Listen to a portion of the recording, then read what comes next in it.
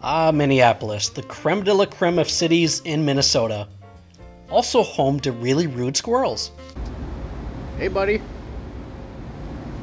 I'm kind of new to this area here in Minneapolis.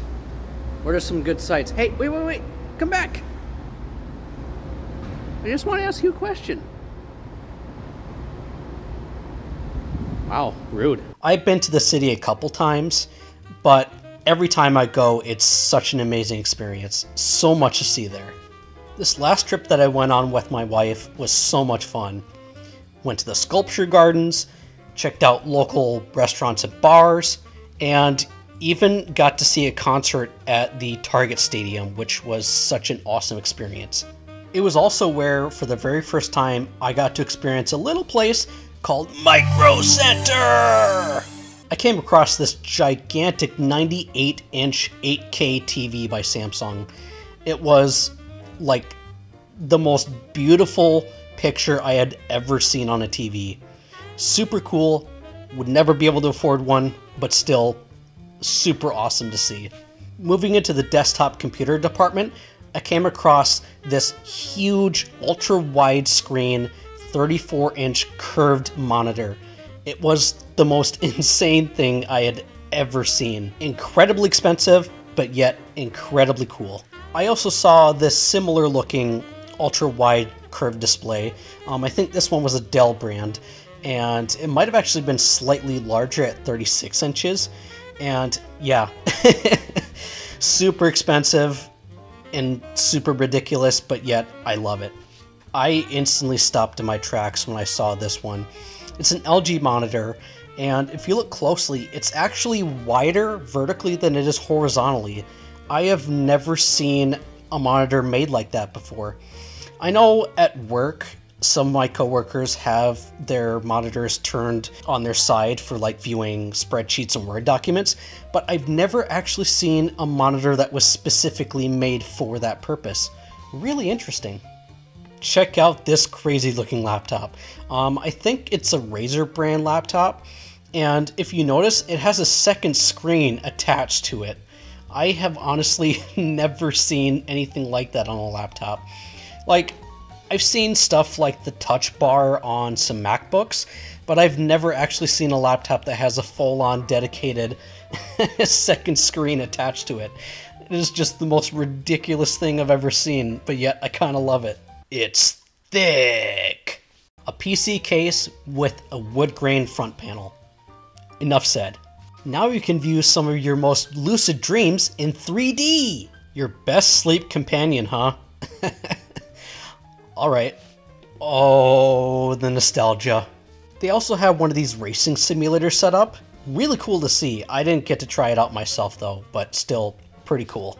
After we were done at Micro Center, I decided to check out one of these locally owned recycling centers, and boy oh boy, I saw some really cool things there. Check out this huge ass Corsair case. Definitely the biggest one I've ever seen. I have no idea where I would even find the space for that, but still really cool. I saw 4K Ultra HD on the box and I was instantly intrigued. I didn't really look a whole lot at this, but from what it said on the box and what I've gathered, it looks like it is a UHD network video recorder for like security systems. Very unique. I honestly thought it was like a TV DVR that records 4K, but it doesn't look like that's the case. Definitely wouldn't be something I would be able to use, but pretty cool to see. Now here's something I definitely did not expect to see. A Commodore 64. First time I had ever seen one in person. I watch the 8-Bit Guy, if you know of him on YouTube. He does a lot of videos not only on the Commodore 64, but also on other Commodore PCs. It's a really interesting piece of hardware, and like I said, I had never seen one in person up until that point. And spoilers, you may or may not see a video related to this in the future. Stay tuned. I also came across some IBM PCs. I think this first one is either a PS2 or a PC Junior. And then these two on the bottom were the original IBM PCs from like 1982 or whenever it was. They were in pretty rough condition, but it was still pretty interesting to see. I saw this interesting looking PC and I originally thought it was an early all-in-one desktop, but I looked on the back and it only has 2 ports on the back, which kind of looks like they're parallel ports.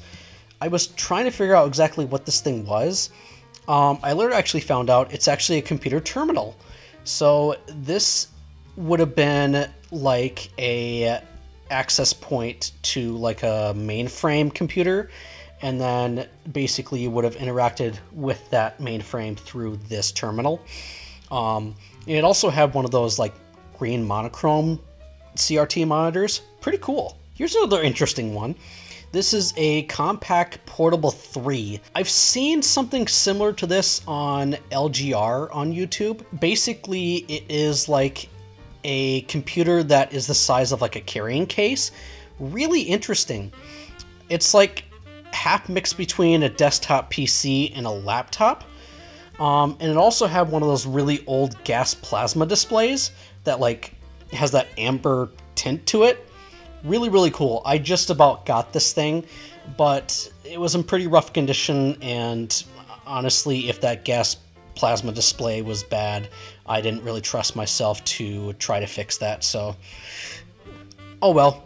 It would be a pretty decent find for someone else though. Here's another portable PC just like that compact one. This is a K-Pro PC. I've never heard of that before, but it looks pretty old and also in pretty rough condition. Like it was all rusted on the back and everything. Pretty gross looking. This one has 2 5¼ drives, and it also has an integrated CRT monitor.